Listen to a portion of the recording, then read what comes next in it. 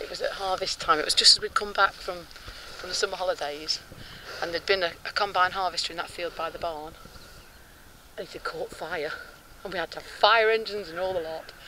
This was at the weekend, so we went on a Wellie walk to go and inspect it, just to see what it looked like close up. Very exciting. Bit of a fire. We never see emergency services out here, although we do have up at Sulby, just up the road. We've got the police helicopter that covers about a 100-mile radius from here. We sometimes go up there. In fact, we had a Wellie walk up there as well. 3 miles to walk there and back. We just got there and it's been called out, so we all stood and watched it take off, and that was it. Oh. Come home.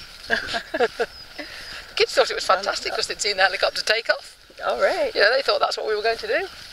How old are the kids? The kids that I had at the school there were 4 and 5, because I had the reception class, which is the first year of school, and the year 1s, which is actually the second year of school. Right,